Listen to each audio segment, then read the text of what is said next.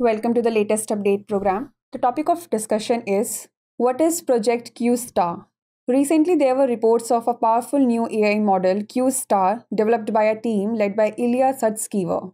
Q Star is essentially an algorithm that is capable of solving elementary mathematical problems by itself, including those that are not part of its training data.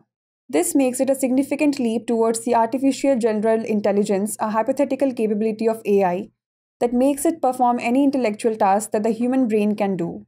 The model Q Star demonstrates advanced reasoning capabilities similar to humans. Reportedly, the breakthrough is part of a larger initiative by an AI scientist team that has been formed by combining the Code Gen and Math Gen teams at OpenAI.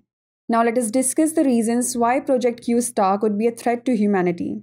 Q Star has the ability of logical reasoning and understanding abstract concepts.